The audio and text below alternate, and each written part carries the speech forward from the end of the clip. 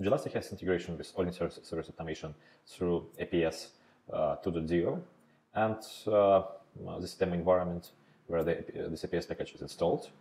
And basically, this APS package exposes through the service template around 50 resources that are synchronized.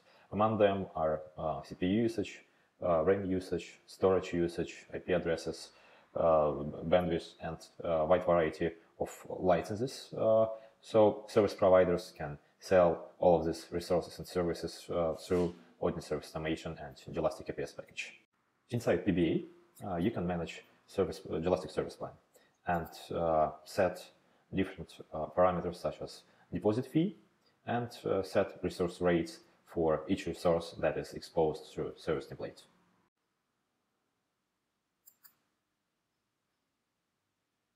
So far, you can configure resource rates for all the resources that are available in resource templates. You can see the units of measurement. So for bandwidth is megabyte per hour, the CPU is measured in megahertz per hour, as well as RAM in megabytes per hour. The point is that you can configure different options.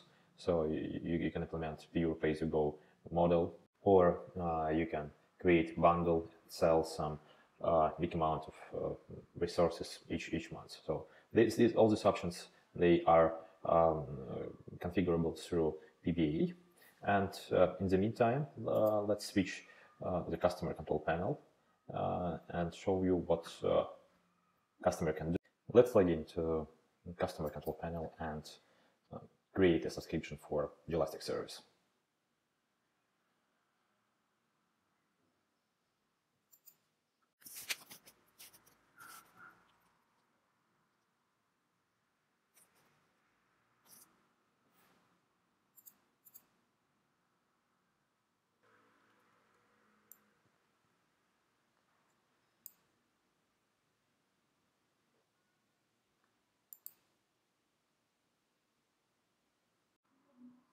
I have to pay a deposit fee, and after that, I have to pay a deposit fee, and after that, Odin Service Automation will provision me Jelastic subscription.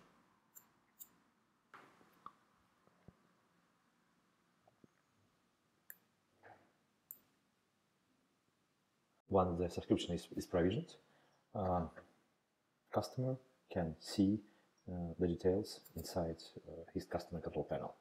Okay, new tab named Jelastic Cloud is added. The APS package created a new Jelastic account for this customer, and now he can execute single sign-on operation inside his Jelastic control panel. You can see that this Jelastic dashboard is being loaded right now. Okay, and I can start creating new cloud environments here, and the APS package will synchronize my usage